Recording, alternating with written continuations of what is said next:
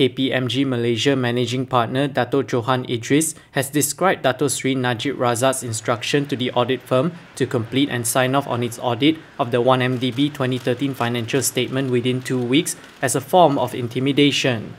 He said this on Tuesday at the High Court when re-examined by lead prosecutor Datuk Seri Gopal Sri Ram during the former Premier's trial over the alleged misappropriation of 1MDB funds. The 14th prosecution witness was asked about the meeting which took place on the night of December 15, 2013 at Najib's residence in Jalan Langgat Duta. Najib's counsel Wan Aizuddin Wan Muhammad objected to the witness's answer as the word intimidation was never raised by the witness in any of his earlier answers. However, Judge Datuk Colin Lawrence Sekera asked the defence to put forth its submissions. Najib is facing 4 charges of using his position to obtain bribes totaling 2.3 billion ringgit from 1MDB funds and 21 charges of money laundering involving the same amount.